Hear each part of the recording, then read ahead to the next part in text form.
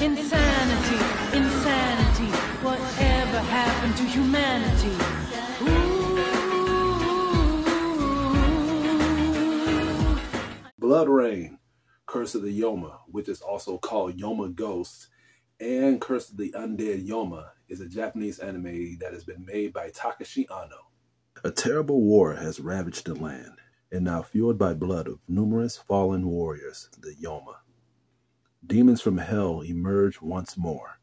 A skilled ninja seeks to end the bloodshed these demons afflict upon humanity. But to do this, he must fight against his former friend and fellow ninja who was killed in battle and has been resurrected to serve the Yoma. This anime really fucked with me a lot. Now, people may know this by my reviews, but I have, and I am still on a hunt for watching and collecting animes that played a very big place in my heart. And I'm trying to find the animes that I've watched as a kid that I can remember. Some animes I need to know the names of, or at least know how they look for me to think that maybe this is the anime that I have watched, so I can watch it again and then review it to you guys to show you if it's worth watching or at least worth staying away from. So far, I've been hitting pretty hard, but there was an anime that really stood out for me as a kid, and I remember watching it because every single Friday there's a channel that always show animes at 11 o'clock at night, and it's a channel that always just show like real movies and real shows and stuff. But on that particular day, on Friday at 11 o'clock p.m., they would just show an anime or show anime series. And I remember I was in punishment and I was restricted to watch any animes to the whole weekend. And they have cut the cable in my room. But that didn't stop me. When I was downstairs late at night, it was around 10:50 p.m., my grandfather used to always fall asleep at 10:45. So I snuck downstairs and he was asleep. So I thought it was a perfect chance for me to watch an anime while he's knocked out. So right when 11 o'clock hit, I turned it to the channel 343. Still remember the goddamn number of the channel. And I was hoping it would be Fist of the North Star. I was hoping maybe it might be Evangelion this time. Maybe it might be X. Maybe it might be Berserk.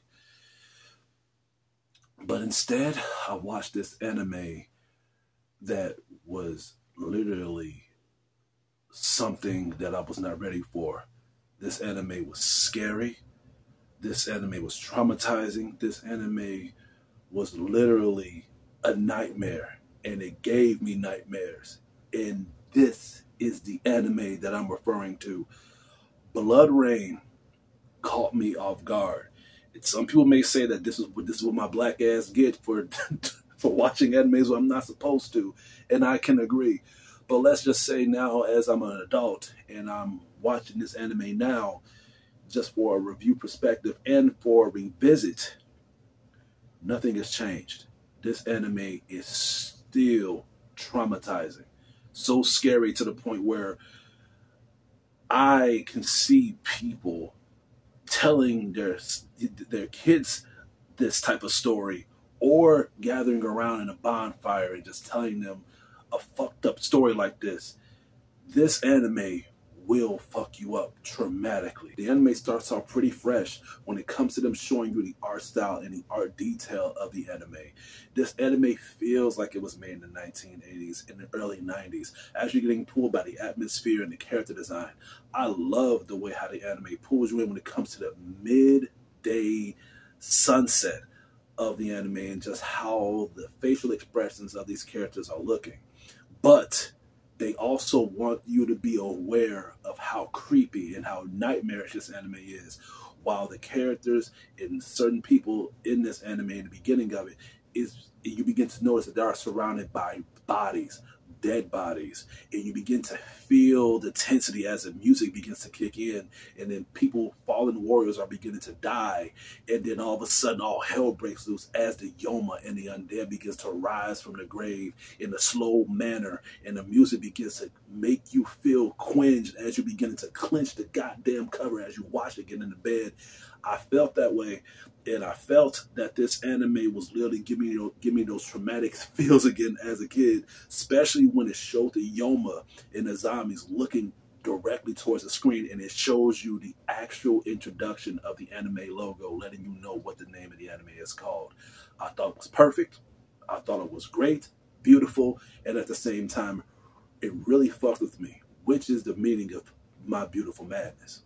By them showing you the aspect of how the anime looks and how the anime sounds when it comes to the details of you getting pulled in by the cinematography and the horror aspects to it, the anime is actually great when it comes to the pacing of these characters. I really cared about the main character, Hikage. Hikage is the main character of the anime, and his motive is actually pretty simple. He is one of the warriors of this anime, and all he's trying to do is he's just trying to find his best friend, Maru. And Maru is one of the main people who has caused this whole outbreak to happen, or maybe he's a part of it. I don't want to spoil too much, but Hikage's main purpose is to get his best friend, or at least rescue him, or if not, try to find answers. And as he's trying to find answers, we stumble across so much material on this anime to the point where you be on the edge of your seat, you want more of the details of this anime, or at the same time, you fear for the life of Hikage, because even though he's a skilled warrior and it shows you the creativity of how he takes down the enemies, by him being a skilled warrior, that does not mean that these enemies are easy to defeat. These Yoma are freaking insane.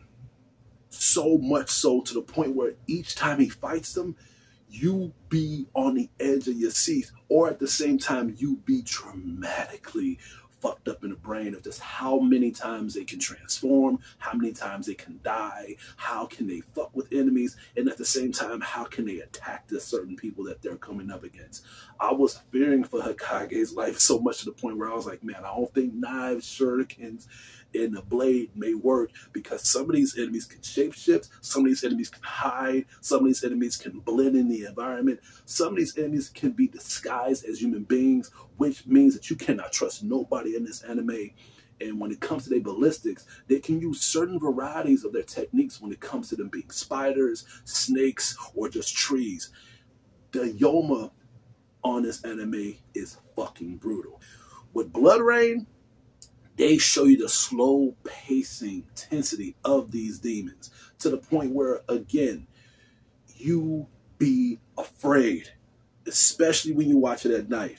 And there are scenes on this anime that makes you feel that intensity. And it's not just by fighting the demons or the Yoma. It's by the atmosphere itself. There are times where Hikage will go in certain areas and it'll be filled with undead. It'll be filled with Yoma, or the atmosphere itself will pull him in to the point where he feels as if he should not be there or he's unwelcome. And this is all because of him just trying to find out where his best friend Maru is. And it shows me that he would do anything he can to try to find him and at least try to rescue him. But at the same time, I was like, dude, come on, man. You and I both know that you should not be here right now.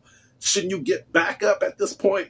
Because, man, this anime will make you feel as if he won't be able to do this by himself. And he wasn't able to do it by himself.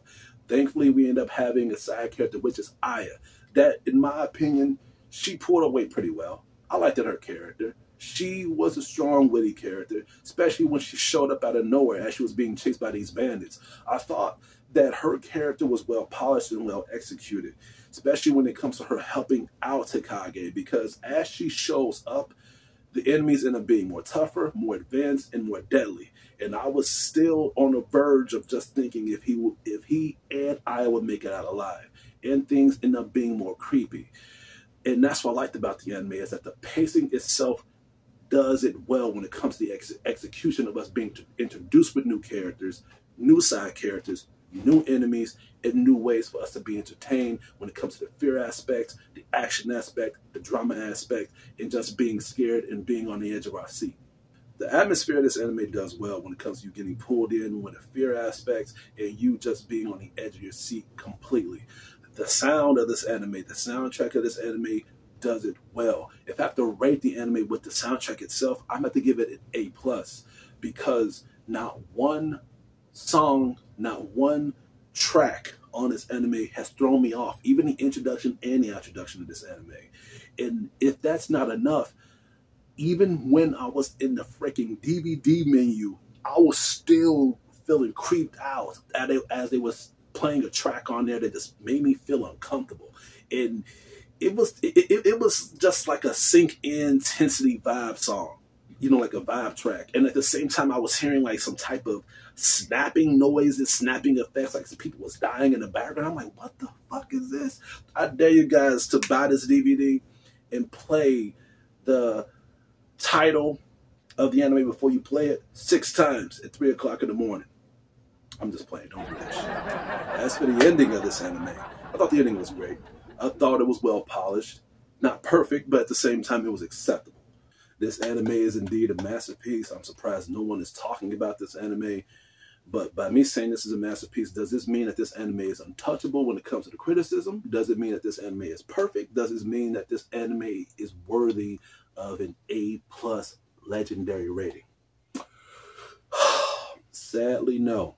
Now, I wanted to really give this anime the highest rating possible, but that's because of what it has done to me as a kid and what it has continually doing to me now as an adult. But there are things that I really have to point out that I have noticed in the anime, and that is the lack of innovation with each of the characters. Each of them are lacking character innovation to the point where it makes you question what's their drive in the first place. Even the main character, Hokage herself. Now, I did mention that the drive of his character does pull you in for you to know that he is trying to rescue his friend and get answers. But at the same time, we don't know enough to care about his drive and to care about his motivation. Because Hokage and Maru, they are allegedly best friends. And they don't really show too much of the memory of how they was before shit ended up hitting the fan. All they show is the past of them just running in the goddamn like grass and stuff as they were children. That's it. Maru's innovation of how he became evil was, I ended up understanding it, but it was way too rushed. I don't want to spoil too much. You understand it, but you don't feel the gravitation of why he became evil and why things end up happening in the first place. We end up liking his character as him being a child, but I feel like we needed more to see his drive, what brought him into the brink of darkness in the first place, and why he abandoned all hope. Aya's reason. Aya's innovation was, I feel like they was doing very good when it comes to the polishing of this anime. And they knew that they needed a love interest of this anime. They needed a female that would fall in love with a guy, and that's Aya's character. And I don't mind that.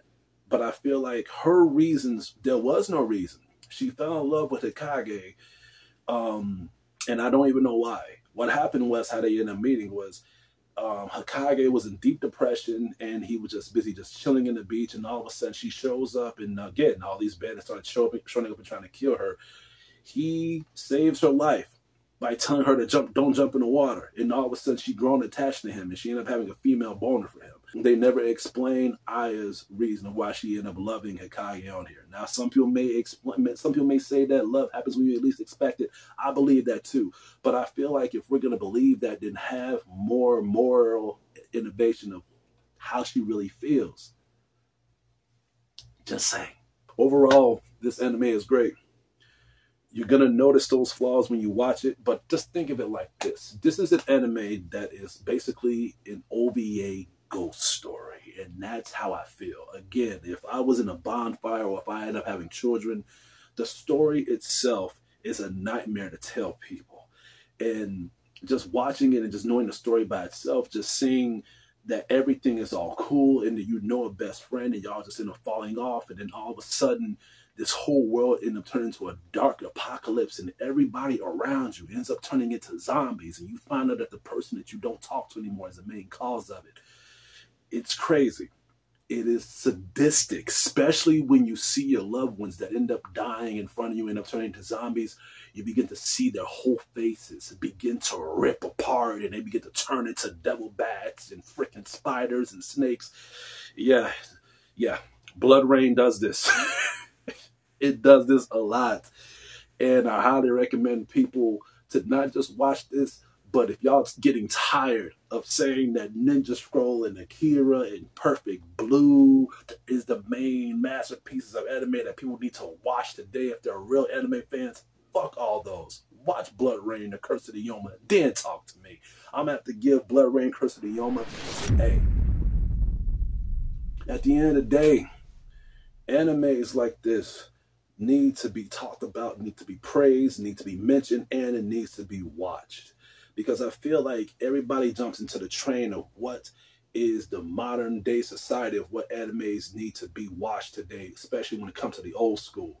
And it's like a nerd terminology of recommendations. Think of it as sports in a way. You don't know basketball if you don't know Michael Jordan. You don't know basketball if you don't know Stephen Curry. You don't know basketball if you don't know LeBron James. You don't know basketball if you don't know Kobe Bryant. Kobe Bryant is basically Akira. LeBron James is basically Perfect Blue. Stephen Curry is Ninja Scroll. And Michael Jordan is the nightmare of it all, uncomparable. And that is this. That is this. People may say Michael Jordan is berserk, but I think that's too obvious. I feel like you got to dig deep into the hidden gem of society of good animes, other than the ones that people talk about and praise today, to know what is real Michael Jordan material. And I think it's Blood Rain, in my opinion.